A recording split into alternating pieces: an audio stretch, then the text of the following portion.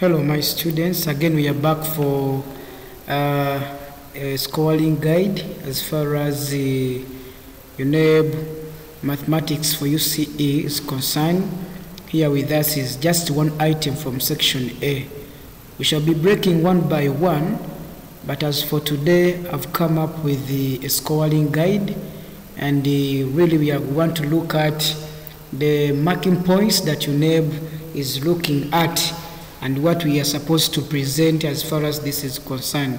So if you look at item number 1, majorly this item looks at one theme, and that theme is numbers. So under this we shall be looking at the real applications of number bases. That is one topic that is involved here. Another topic is percentages, decimals and fractions. Another topic is ratios and proportions. We have also another topic that is numerical concepts 1 and 2, where we have the surds and indices. So under this we shall majorly be looking at one theme, and that is numbers. So there is also another topic called working with integers, where we normally look at the application of the GCF and the LCM. That's the greatest common factor and the lowest common multiples.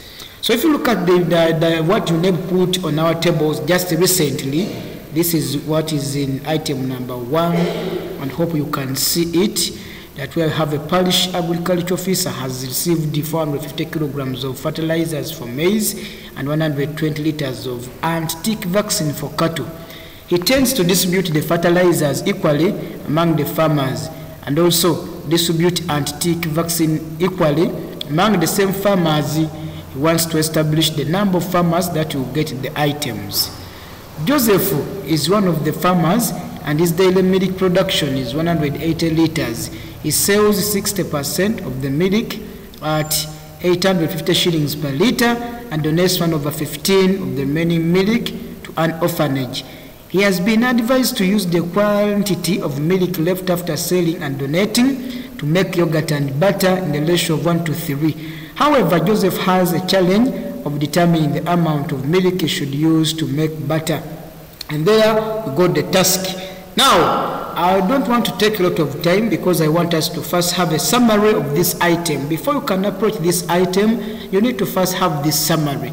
I have told you the theme numbers has something like 5 topics, but at least you'll find some 3 which will come under this. So if you look at this, according to the topics I've just talked about, I'm seeing something like percentages, fractions, and decimals appearing here. We have something like ratios and proportions, something like working with integers. So you see, at least the 3 have appeared in this item. So we are going to be breaking down into some simple bits and how easily you can approach this item.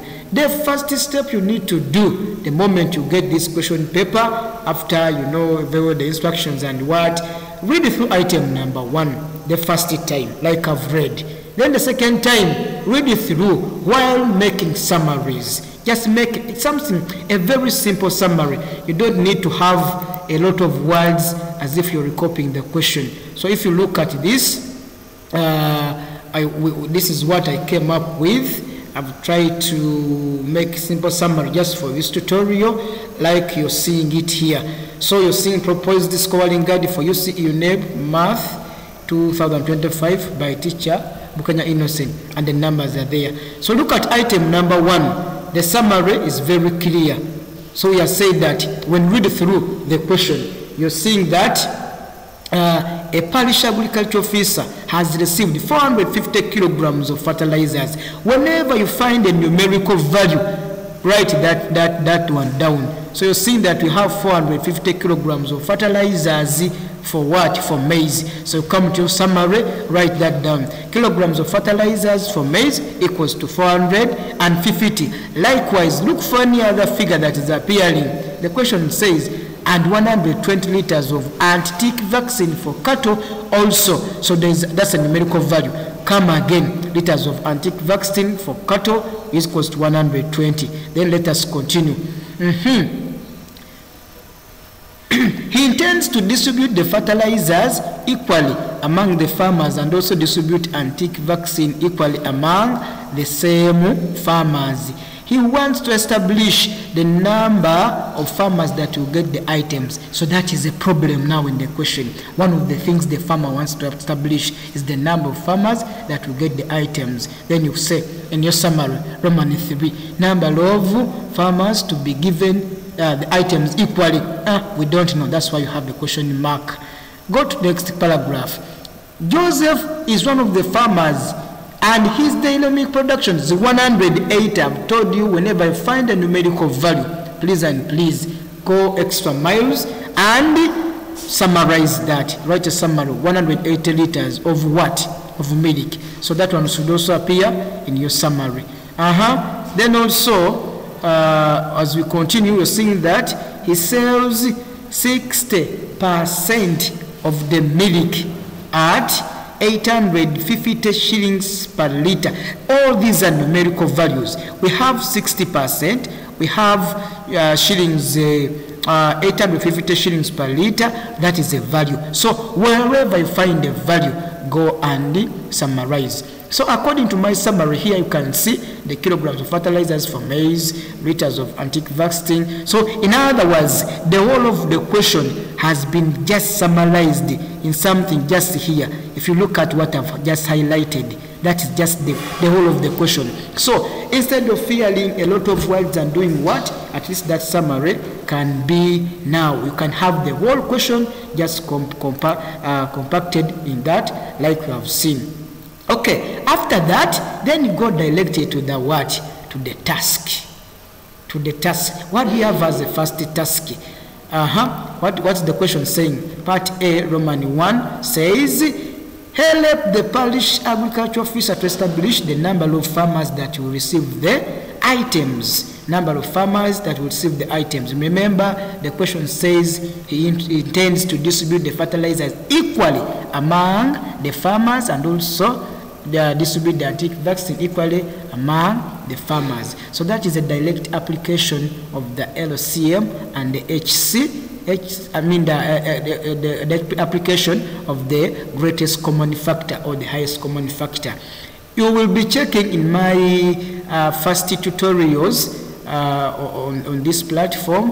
You'll be seeing how do we when to apply the lowest common factor and the lowest common multiple and the highest common factors. Those applications were clearly explained in my first tutorials. You go to my YouTube channel, that is Teacher Bukonya Innocent, and you find out when to apply the GCF and when to apply the LCM. So for this case, we were supposed to apply the greatest common factor, like you're seeing here. So after manipulating it, one may not take you again through how we get this, but if you watch the first tutorials, you'll be getting to know. So in other words, for me, I want to look at the question approach. Identifying that that we are required to get the greatest common factor, that is a mark. That's why on my side of scoring, you're seeing that I equals to 1. That's an identification. Then your manipulations going exercise and getting the LCM, that is equals to 1. The GCF, that is manipulation equals to 1. Getting the answer, also manipulation equals to 1. Then there is this answer that we call the conclusion or the response. Remember, here we are responding directly to the question.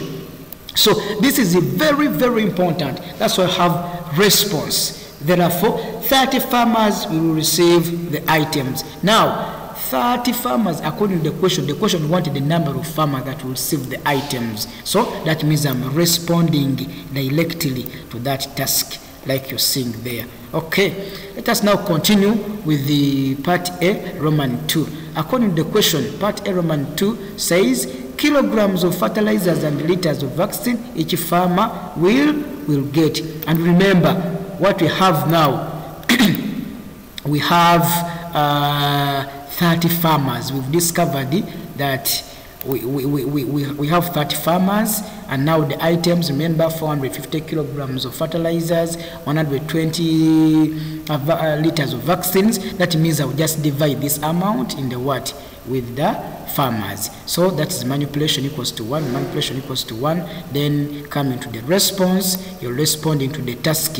That's why you can see that we are having application equals to 1 and an application equals to 1. That is responding to the task. Remember, this mark for application is given for the conclusion, or responding directly to what the task wanted. Let us run back to part B. Part B says, help Joseph to determine the amount of money he collects from the milk he sells. Okay, so according to that's what, according to that part, they are saying that, but volume, you know, sometimes you cannot just reach, you cannot reach directly such responses. You need to first drive some steps, but it is very good to be telling the examiner, it must be a talking response. Your work must be communicating to the examiner what you're doing. The major target is the amount of money this man collects from the milk he sells. But you're saying that you must have the volume of the milk sold, because knowing the volume of the milk sold, you will know that there are 180 liters, and therefore I need to multiply by the amount per liter, which you have done here, and you hope you can see that the amount is 91,800. So the response now becomes, therefore Joseph collects 91,800 from the milk he sells. Let's go to part B. Part B, Roman 2. Help Joseph to determine the amount of milk he should use to make butter. Remember, we already have everything in the summary here. Now the milk, there's an amount of milk given to the orphanage, which is 1/15 of the remaining milk. After selling the 60% of the liters, the remaining, now on the remainder, 1/15 is removed to cater for the orphanage. Then the rest of the milk, that's the one that is used for making yogurt and butter in the ratio of 1:3. Now, because I have my summary, I don't need to go back every time going to the item to check for information. No, because I've already summarized it. Okay, so when you come here again, part B, Roman 2, like I've said, we cannot just rush into exactly where the task is, but we have to first drive. That's why you see volume of the milk you should use to make butter. Then we say the but volume of the milk sold. What is the amount of milk that this man sells? Shall get the total number of liters of milk minus the total amount of milk he sells. So shall be remaining 72 liters. And remember, 1/15 of that remainder of this 72 is the one that is donated to the orphanage. So we shall also go extra miles and manipulate it. Then we shall be coming up with the volume of the milk for making. We shall be looking for the volume of milk for making both yogurt and the butter. Remember, out of the 72 liters, he has reduced 4.8 liters to do what? To cater for the orphanage. Then the remaining milk, now that's when the ratio comes in for yogurt and butter. So this is the, now see, volume of milk for making both yogurt and butter. So after that, then we can come and say 72 minus 4.8, then we get the number of liters for both yogurt and butter. But remember, this amount again is shared by yogurt and butter, of which out of this they are shared in a ratio of 1 to what? To 3. So to get for butter alone, I'll just get the total ratio, then get that the 3 parts of butter you can see over the total ratio times the total amount of milk that is left out. Then I'll be coming up with 50.4 liters, and therefore I'll give my response as Joseph should use 50.4 liters of milk to make butter. So that is an application equals to 1. So with this, please, I came up with this. I hope you can see right from here that the identification marks were 3, manipulation equals to 18 marks, and application equals to 5 marks, giving us a total of 26 marks. So it depends on how UNEB will score it, but according to me, that's how I've tried to identify what exactly was required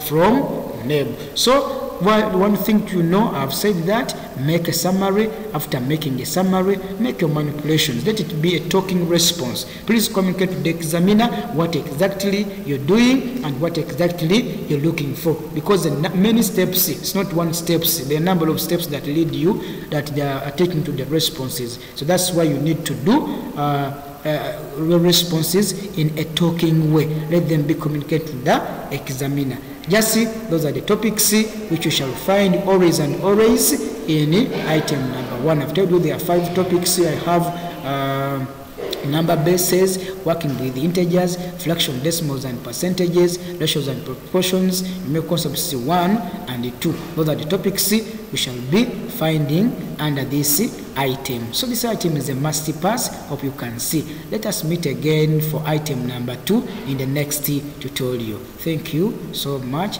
Thank you so much. I remain teacher Bukanya Innocent, a teacher of mathematics and chemistry. I love you all.